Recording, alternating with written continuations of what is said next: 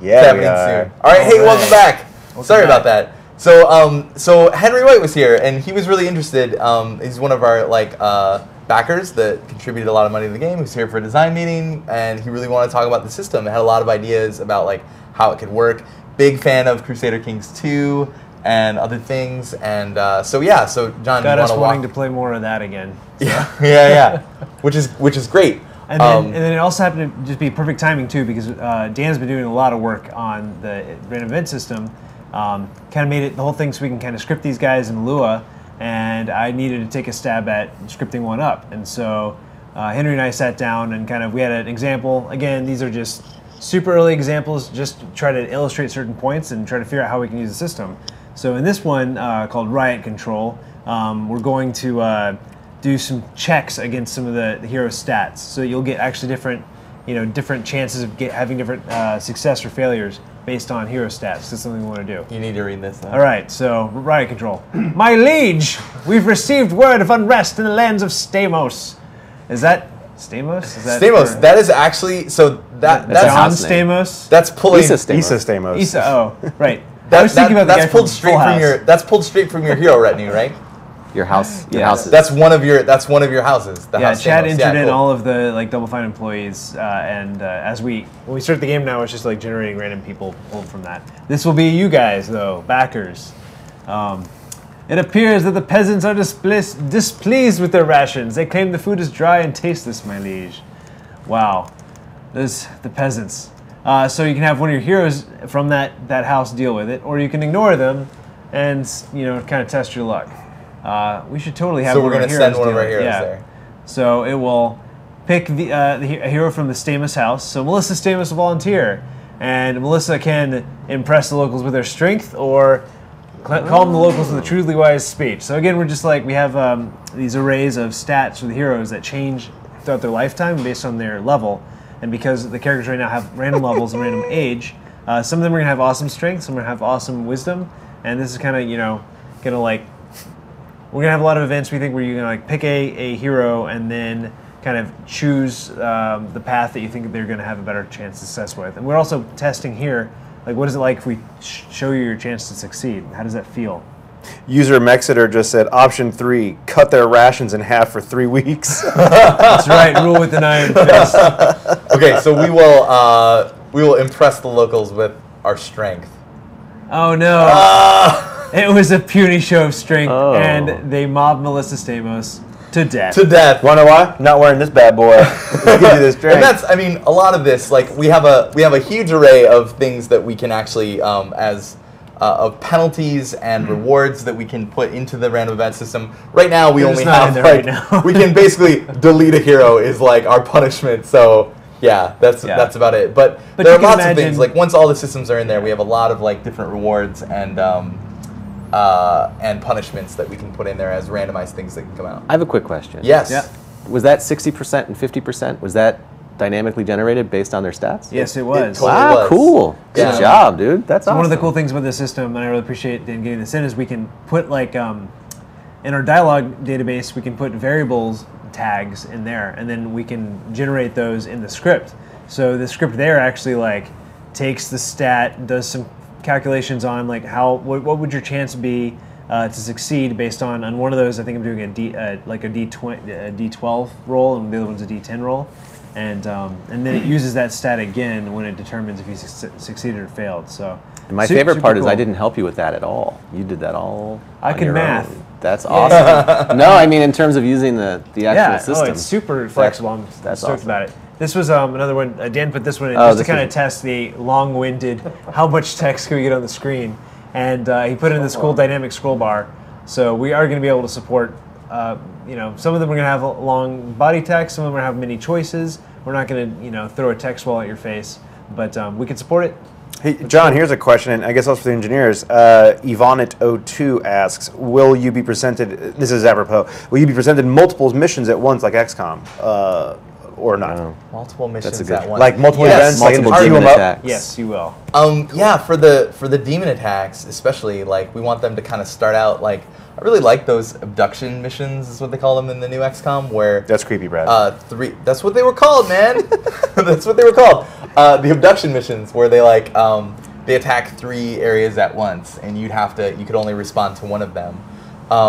Yeah, the core of the game in some ways is plate spinning. It's keeping all the plates spinning at once, making sure you're not going to lose a keep, and pressuring you to do the decisions that are going to be, you're going to maybe want to take this one mission because it might be easier, or you get something great, or you might even just really want to see that art set because you haven't seen it yet, but maybe that's going to be balanced against needing to clear the corruption in a different region. And that's a big system that has not gone in yet. Yeah. We'll probably Right. wait for a little while. Where Yeah, it's going to be in Right, terms right. of managing corruption in your kingdom. But we were just thinking that, like, XCOM, the sort of triple attack, it kind of ping-pongs back Oh, sure. between the Yeah, triple attacks definitely. and the standard attacks. We really like the idea of it sort of ramping up over time, where it'd be only single attacks for the first, 50 years or whatever, and then it moves to, like, double attacks occasionally. kaiju and then, events. And then triple attacks, and then quadruple attacks.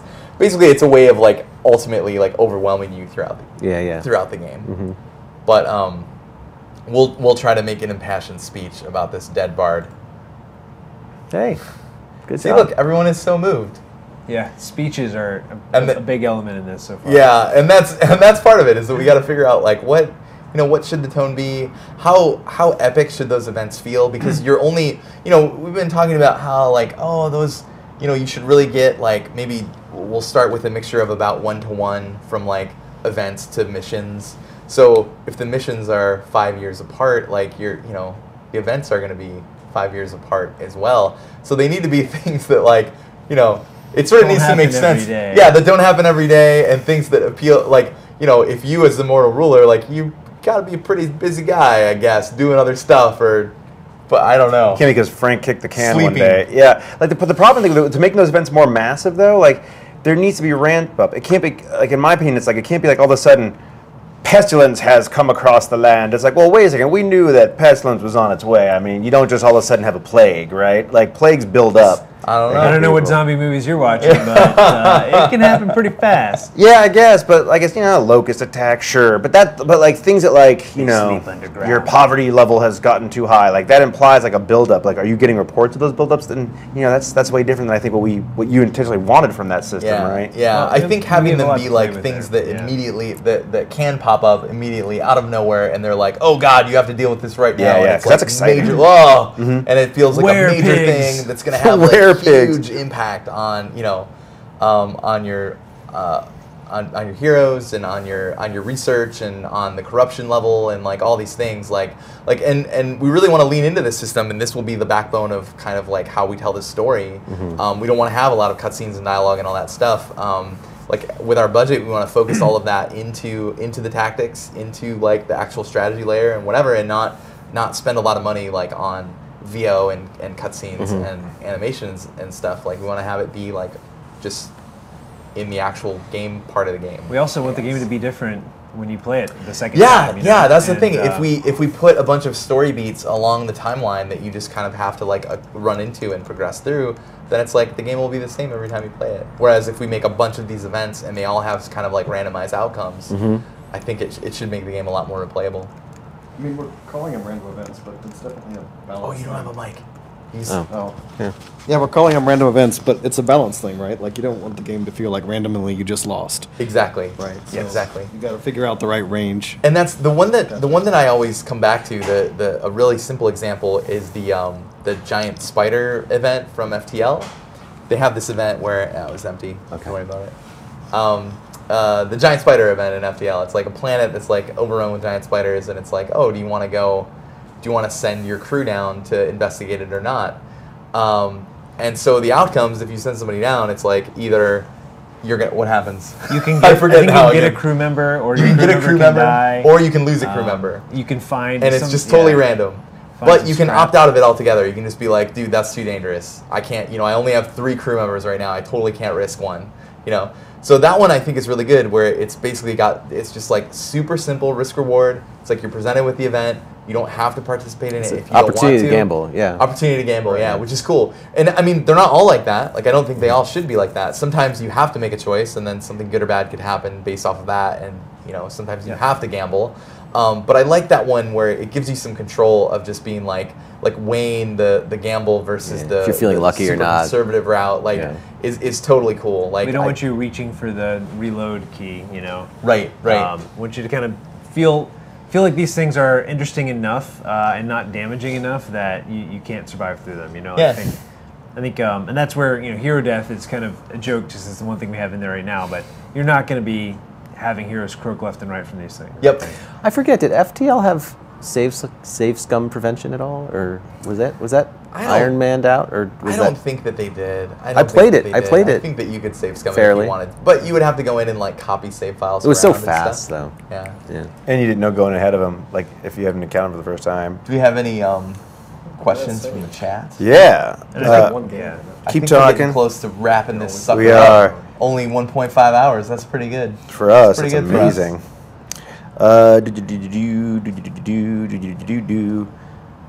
Watson27 says, "Do you want the community to make random events for us?" You know what? We're gonna We've post. talked about it. Yeah, we talked about it. I liked. What was his name? Henry. Yeah, Henry. I liked his. Yeah, It was yeah. great. The Riot one. Yeah. It's cool. I think it feels appropriately epic. That like, oh man. And it like, also what ties people into are writing. what the conversation that you and Tim had regarding the Victory Garden. Yeah, and that whole was thing. something. I'll put That was that a great in a show. post on the forums. But yeah, I think it's an interesting idea of thinking about these events, like treating the entire kingdom. This is our one window into the non-heroes, The daily life of of the fiction. kingdom, you know. And we really want to reinforce that it's like, okay, yeah, it's like there's a whole war being fought, and there are a bunch of like commoners trying to go about their daily life, but they're also trying to contribute to the war effort in like any way that they can. So Tim's suggestion was like, when I talked to him about it, like, yeah, like maybe like I don't know how to make these things feel epic. Like we don't want them to feel like you know, just like weird They're breaking the name game. things, They're or- making or breaking the game entirely. Like Yeah. you don't want to be going them, having them kill heroes or give you like. Right. And is there a way to whatever? And he suggested, he's like, oh, like, you know, during World War II, there's like lots of like you know, the home front during the war, like, and Victory Gardens is the example that keeps popping up, like, but there are lots of things that are more interesting than Victory Gardens that That's were going to be happening the on the home iPad front. mini game that you have to play. For your two-screen Yeah, experience. Massive Victory Garden. But you know, really thinking about like, well, what are the commoners doing, and are there crazy things that could happen, like the Victory Garden thing? I mean, even that you can make like a corruption explosion in a Victory Garden that like contaminates a bunch of food, and then you have to make a call about What what's. is a Victory Garden? Are those people Oh, it's encouraged. Oh, yeah. Sorry. You wanna say? Oh no, you go. Oh, You people were. explain. Are you asking for the? Are you asking for the your? backers, yeah. Oh, for the backers. Well, Victory Gardens weren't the populace encouraged to grow gardens in their backyards to conserve grow food. food. Yep. Yeah. You're going to be rationed. We don't know when, you know, supplies are going to be destroyed, bombed. I mean, And they had this big propaganda Yeah. campaign. And Grow there was a Victory great Garden. PBS show for decades about that. For almost 2 decades, called The Victory Garden. Oh, yeah? It's awesome. It was really good. Yeah. I taped it. But I think Tim's point was, you know, it's your chance to see what's going on outside of the lives of your heroes, just going to fight battles, and you know they're not always going to be like have a direct impact on the tactical game. They're just going to kind of tell you a story and then have some sort of have some impact, but nothing that's going to and I guess constantly they be breaking the game. don't even have to all have a huge impact. Yeah, Some yeah. of them can be little, just choose your adventure stories. Yeah. If we want to write those, that could be, you know, give you again that cool fictional backdrop of what's happening in this land.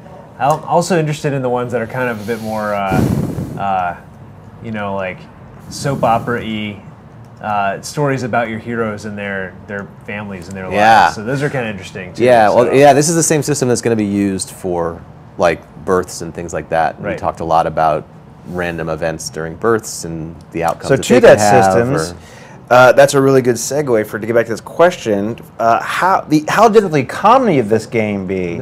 If you run out of how the economy of the game. Oh, the economy. So like talking about system interplay, because there's a few more questions coming in from the chat here. If you run out of money, will more of these events pop up? Will you just have to wait for poor choices like in New XCOM? So one thing that we've discussed is removing the economy altogether. Like the game is about time, and so using the research system, we might be able to just remove economy from the game altogether, have it all be about time and heroes. Time and heroes are the two big things in the game. Those are your resources. So time and heroes. We're still not sure exactly if it will work, but I'd like to lean into it.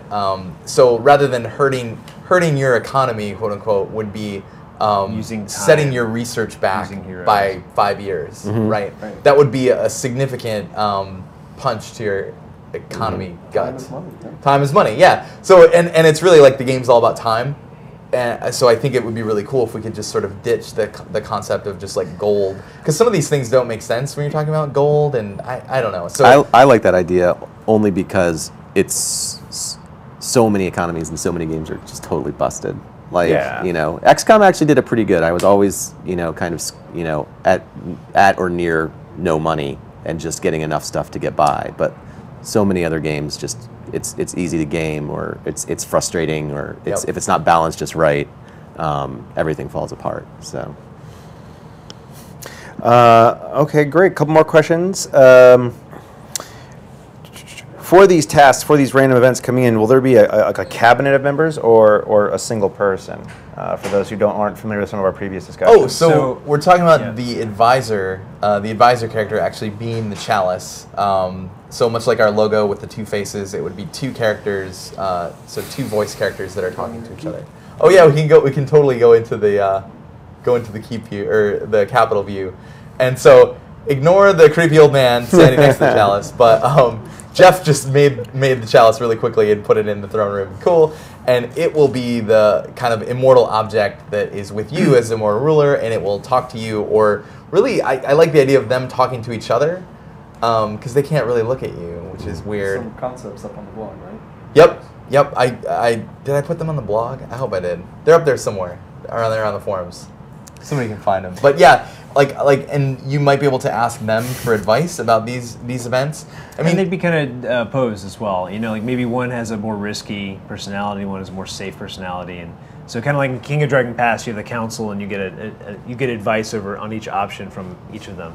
That you know, they would kind of at least point you in a direction. So just like you're talking about with the FTL, that spider thing, like, even though it didn't tell you what your % chance was to succeed or whatever, you did have an idea of which is probably the more risky decision. Yep. And we want, you know, I think if we don't give you like hard evidence of what your chances of success are, then at least building it such that you have some hints towards like, okay, this is going to be relatively safe, this is going to be risky, or they're both risky, who knows what's going to happen. So that's cool. I'm excited about that. And then also, we don't have this in yet, but some of the events you're going to be able to pick a hero to do them.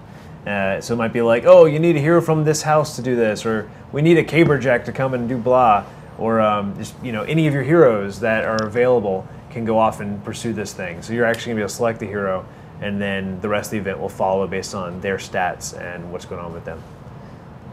Every time that advisor character comes up, Jeff immediately chimes into the channel. Is like, that took me 5 minutes, is one thing he says, or that's so bad, that's just temporary, don't look at it. It's pretty great. So the final question comes to us from Esprit de Corpse, which I think is an awesome name still. Will you include an Iron Man mode for those who haven't seen this discussion before? Yes, we will include an Iron Man. Because he says, because that's the only way to play this game. Oh man, you know what? I don't want to judge anyone who takes the coward's way out. You know? No, I'm just kidding. Like, I actually really like having both the difficulty slider and the Iron Man checkbox. I think the interplay between them is really awesome, because playing an easier difficulty on Iron Man produces a different kind of experience than playing the hardest difficulty on non-Iron Man. Like, they're unique experiences. So I think supporting both is like not super difficult for us. We're gonna support both. Tuning is difficult, right? It's like finding the right knobs for tuning the difficulty. Yeah, really difficulty is the tricky part. But the Iron Man one is purely a technical problem, and I don't think it's so bad. After every turn. And then, you know, it's like some people will save scum it, and like that's fine. You know, if you can sleep at night playing Iron Man and save scumming it, then all right. But you know, you could take We're not going to make it easy to do. You can take it like an iron person. taking losses. There was a really cool research thing done at Carnegie Mellon that scientists found that every time someone saves scums, a kitten actually dies. It's true. It's It true. actually destroys. Yeah, it takes animals. life force from a child and a kitten. But yeah, we want to have both. We want to have both. Cool. Is that it? I think That's we're all. done. I think we're done. Put a fork in it. 1 hour, 31 minutes. So thanks everyone. Thanks Chad, and thanks Dan. Thank for you joining guys. us Appreciate This it, was guys. on fun. the couch. And Thank you guys for backing and watching. Yeah, thanks for backing the game. Have and an thanks awesome for Halloween tuning coming up into this here. thing. And we'll be back in a couple more weeks Yeah. with Teamstream 10. So we do have, if you're in San Francisco, Day of the Devs on November 2nd. So that will happen before our next Teamstream. So if you're in San Francisco, it's going to be a free event. You can go to the dayofthedevs.com or Double Fine's website, get more info on that. It's gonna be crowded. I think it's going to be really rad. There's like 1,200 people signed up on the Facebook page. It's going to be Yeah. fantastic. It's at, what club is it at? Oh Is that a Jesus! slow club? Go to dayofthedevs.com. It's, It's not the slow club. it's no, not- it's it's, at like uh, some. Oh man. What's it called? should've look it just up, said- Day of the Devs. Just go to It's- dayofthedevs.com. Yeah. Are Day you of going to the- go there? It's gonna be Day of the super Devs. fun. I can't go. I think it's going to be really fantastic. Dan It's- will not be well, there, it's so if 21 you're worried about running into I him. so wanted to. I was so excited Um, because my dad's in town from the East Coast, and I was. It's at Public Public Works. Works. Bring your Public dad. Works, Just and it bring was your it dad. was at 3 in the afternoon. But I want to bring my kids, but it's 21 and over. Yeah. Yeah, There might be 21 stuff over. outside. Yeah, I don't Put wanna be beards stuck on them. They'll get outside.